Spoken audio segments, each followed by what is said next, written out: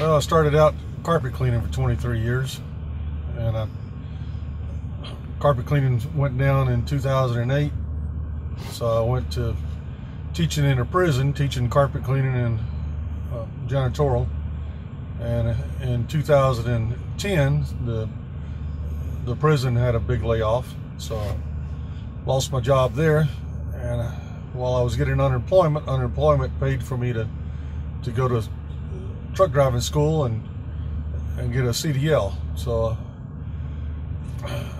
I decided to give it a try out in the oil field. So I made a big change. When I got laid off, I was in Texas, and I moved from Austin, Texas area to North Idaho, and then I went to school in Spokane, Washington, and got my CDL. It took 5 weeks to get the CDL. It was about $4,000 to do that. And then once I got the CDL, then I was preparing to come to North Dakota to work, and I got a wrong phone call. Someone called me from southern Idaho and had heard that I was a really good truck driver and they wanted to hire me, but it was a wrong number, and they didn't discover that until after they hired me. So I got hired on, and I was wondering how they knew how great of a truck driver I was when I had 4 hours of truck driving experience. But regardless, it got me on, and I came to Williston and went to work for a company out there, and that company only lasted about a year, and then they went under. The truck driving company, they had 4 Peterbilts. So I started driving, and I was in September of 2011 that I started driving in Williston, and that was kind of the Wild West days where so we'd sit and there'd be no work for 5 days, and then when the call would come, then we would be running non-stop around the clock, and we'd run and run and run until we couldn't run anymore. And that was kind of crazy getting started with that. Going to truck driving school, they didn't do any of that. And I came out to Williston, and that was a whole different ball game. It was like the Wild West. So I'd run, and it's kind of a test of your endurance to see how long you can go. So longest I ran was 5 days straight, 1 hour sleep. That was nuts. So after doing that, I said, okay, I've proved myself. I'm not ever going to do that again. So I worked for them for 3.5 years, and I did just about everything with the water truck. I was driving a vac truck hauling water. So I would be hauling fresh water in for the fracs. When I first started, the fracs were all running beside the big, huge swimming pool Poseidon tank, so we'd haul water in for that. So on a frac, they take frac means fracturing, where they're taking and fracturing the shale that's down underneath the ground. So they drill a hole straight down and then turn and go horizontal across, and you've got all this rock, the shale rock that has the oil in it, and there's a very small amount of oil that can come out of the rock as it is.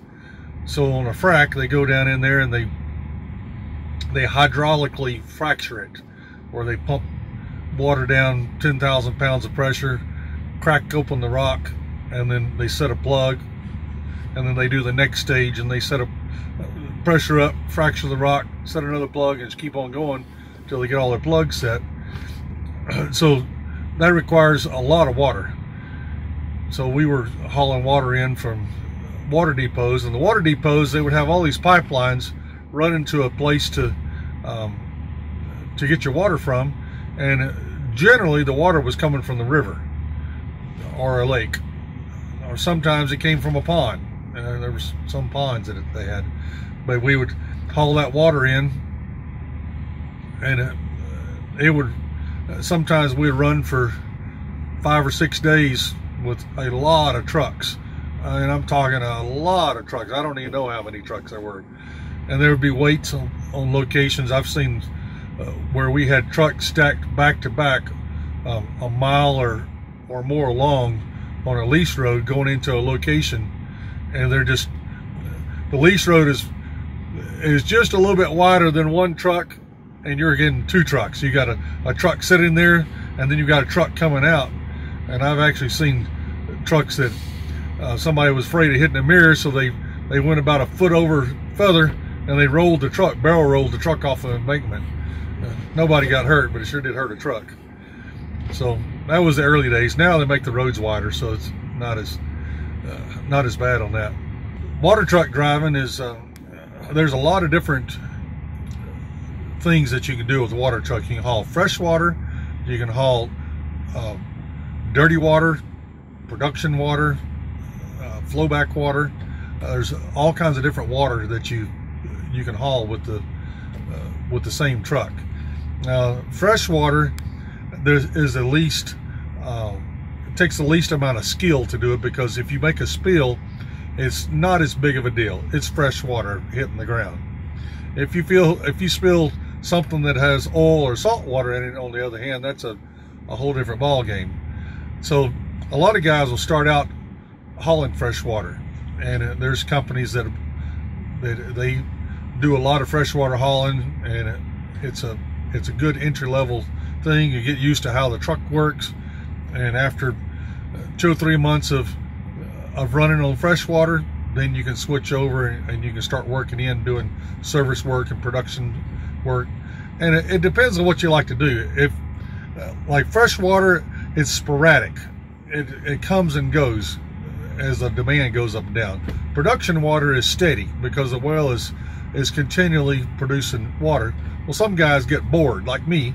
I get bored just doing the exact same thing over and over and over and over again. And some guys thrive on that. That's what they love. They like that steadiness. I kind of like a variety. So, but you can get started doing the fresh water, and the pay, you can start out. I've seen guys start as high as 24 bucks an hour, some 20 bucks an hour. Nowadays, a lot of it is by the barrel, or you get a percentage. So depending on how much the truck makes, you get a percentage of that. So as far as the percentage rate goes, generally you'll make, as a driver just starting out, you'll make anywhere from 20% of what the ticket is up to 30% of the ticket. 30% is fairly rare. And then there's a numbers game there too. So when I say a percentage, so the trucks I've seen as low as $90 an hour for that the truck gets, and as high as $145 an hour, although I haven't seen $145 an hour in a long time. I do see $130 an hour. So you're working, and you get, say if you get 20% of $90 an hour, that's $18 an hour. If you get 20% of $130 an hour, that's $26 an hour. So, and then some companies, what they do is they give you a percentage of what the truck gets, not what the oil company pays. So you have to be careful on that, because say if you get 30%, say a company says they're paying you 30%, which is the top pay, and it is kind of rare nowadays to get 30% of a whole. Well, perhaps it's not 30% of what the truck, or of what the company pays, the oil company pays. Rather, it's 30% of what the truck pays, which is actually 25.5%, which is still good money. Your top money here generally is no more than 27. So that's something that you have to consider whenever you're getting started. Of course, if you're getting started, your main thing is you need experience. You'll make decent enough money. It's nobody that comes out here goes broke. You can make money in this oil field. So the biggest thing is you need to get the experience in, and once somebody has been here for 6 months to 9 months, it's like they're old hands. because there's the way you work out here. And that sounds kind of crazy. And in some industries, you got to work 5 years before you're an old hand. But out here, you don't have to have that as much experience. All right, guys, I got to go get a load, so you can come with me and see what hauling water is all about.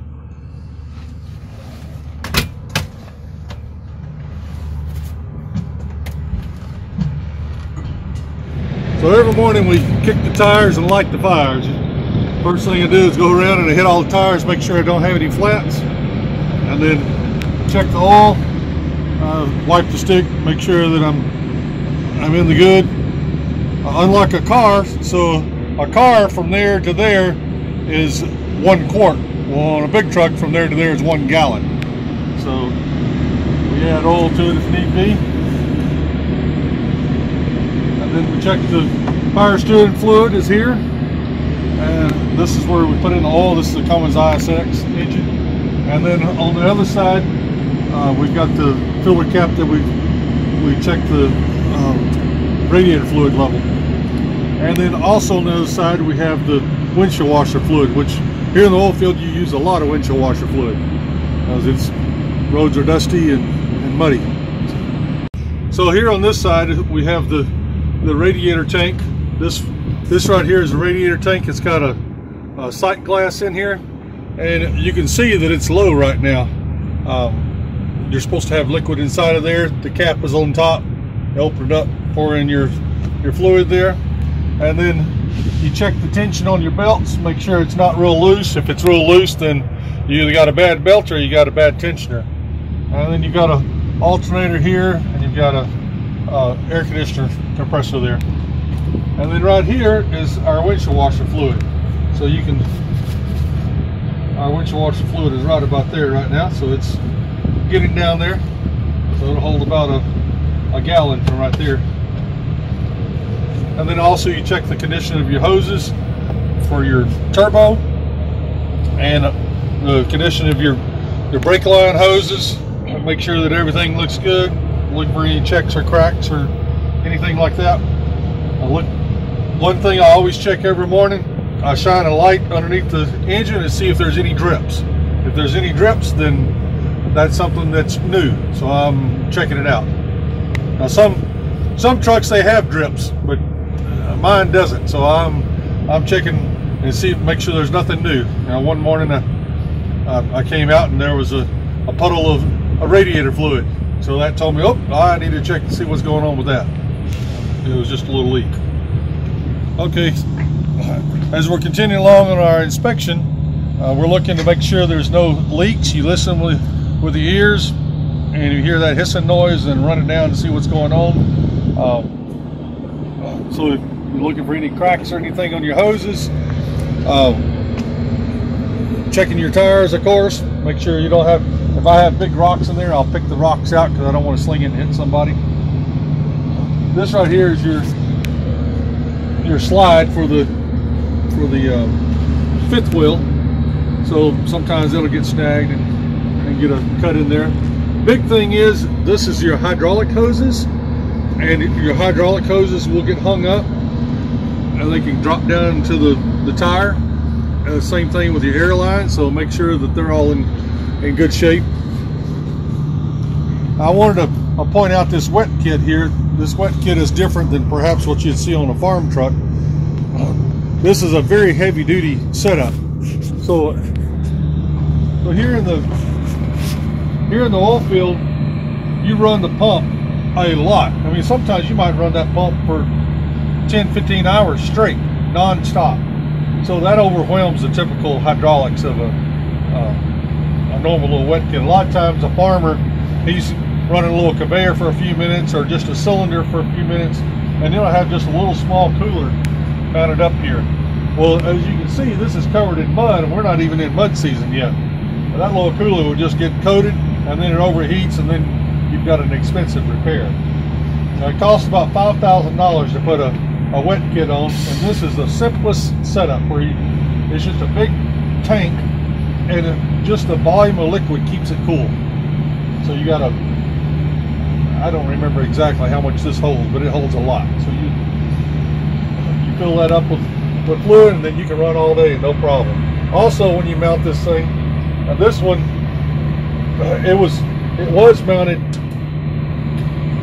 It was mounted right here, and when I would make a sharp turn, it would hit. Somebody didn't know what they were doing when they put this wet kit on, so we just redid it and slid it forward, and now you can see there's plenty of space here for spinning that trailer around. And we also have I like to double hang the hoses, so you've got it hung from this side, you've got it hung from the trailer side, so it's got room to pivot, so you can swivel that thing around with no problem, and no fear of hanging up on anything. Yeah, I was talking before about experience and pay. One thing that everybody has a question on is housing. So where do you stay? How do you get housing? So out here in North Dakota, most places will provide housing. Not everybody does, but that is very, very important to have housing. So if I was a single guy coming out here, I'm not bringing my family out, then I want a truck with a sleeper, and I'll sleep in the truck. I'll make more money that way. So that's, and I did that for 3.5 years. I slept in the truck. So you would just run, and then whenever you get to the end of your day, you just shut down right there, and then when you wake up, you're right there on the job. You just keep right on rolling.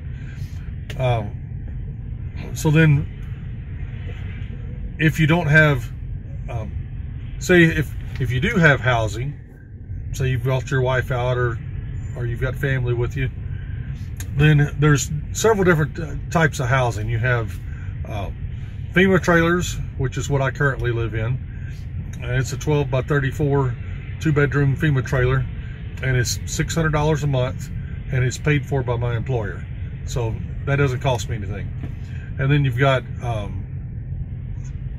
they have, the company that I work for has like an efficiency apartment, which is just one big room. You've got a kitchenette, you got a bathroom, and you've got a bed. You can put a couch in there, and usually they're all furnished, and it's $400 a month. And sometimes you have to pay that, sometimes the company will pay it. Depends on who you're working for. And then there's the man camp style, where you just got a bunk, and you got to watch it on those. Some of those can be pretty bad, raw sewage running around, and so you got to be very, very careful if you're going to get into that situation. I would much rather stay in a truck than to stay into that. My personal. Some guys, no problem, they just adapt to it, but not for me. So, and then as far as the truck driving, so one thing that I do not like is day cabs. Because out here, things are unpredictable. Even if you're on something that you work 12 on, 12 off, it almost never is 12 on, 12 off. You'll be hooked up and you're sucking on something, and then it reaches the end of your shift, and yet you've still got to keep on going because you can't disconnect and cost the company $5,000 an hour while they bring out another truck. It's going to take 3 hours to get there. So in that case, you want a place to either lay down or at least stretch out a little bit. So like on a day cab, I'm a big guy. I don't have any room to wiggle. I don't even have room for carrying my food and stuff. And then if I got to lay down and take a nap, there's no place to take a nap. You've got a division in between the seats, and I've done that before, and that is very, very miserable. So if I'm working a day shift job where I'm not just running all hours of the day and night, but I'm on a regular shift, then I want at least a truck that's got the little coffin sleeper. It's got the little small sleeper, just enough room to crawl into and stretch out if you need to, if you get caught. I mean, another thing out here is you have blizzards, and sometimes you get caught in a blizzard, and there you sit for however long until the roads clear out.